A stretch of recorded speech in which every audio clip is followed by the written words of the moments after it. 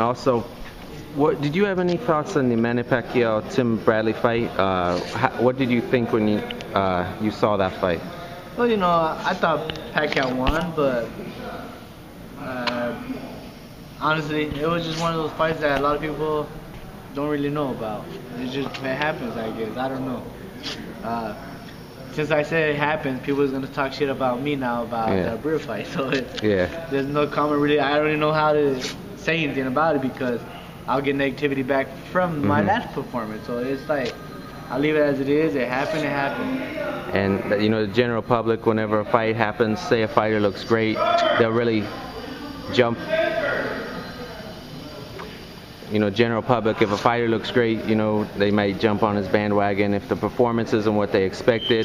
Do you feel they're a little too quick to throw the fighter under the bus? I mean, that's how it is with all the critics out there. All these fuckers don't even know shit about boxing. Just because they've been watching it for a certain amount of years, they're experts. So that makes me a fucking Einstein. I've been boxing since I was 8 years old, so I'm a fucking Einstein when it comes to boxing. All these fuckers are just too critics about.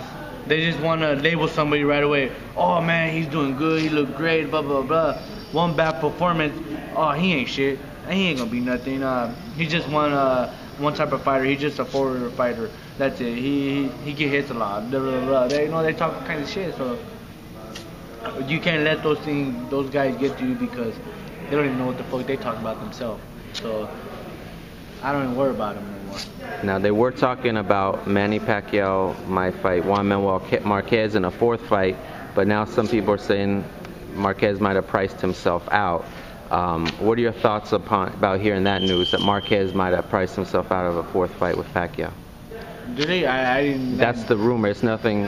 I haven't. Honestly, I haven't been following anything about the boxing right now. Yeah. Anything about the industry of the boxing right now because I'm just really honestly focused on this fight. Okay. This is the first time I've been really focused on a fight since I won with Costa. And since when I beat that on, I was focusing really well. When I fought Acosta, I was focusing really well. Peterson, same thing. So this is the first time I'm not really paying attention to any outside about boxing, this and that. Oh, this guy's in your weight class. You ready to fight him? Blah blah. Honestly, I don't really know right now. Okay. I never heard nothing like that yet. Like I said, I'm just focusing on Mike Alvarado. I want to prove a point and show the world that what I can do.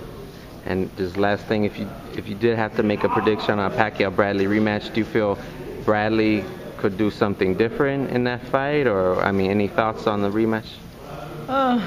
Maybe I think Bradley might box him a little more, run around a little more, because when he did that and spent a couple rounds in the first fight, he was hurting, he not hurting Pacquiao, but he was making Pacquiao frustrated and everything. Yeah. So, maybe he'll do that. Maybe he'll go back and look at tapes and do that. So, honestly, I don't really know. Like I said, best luck to both guys. Okay, man. Thanks a lot, Brad.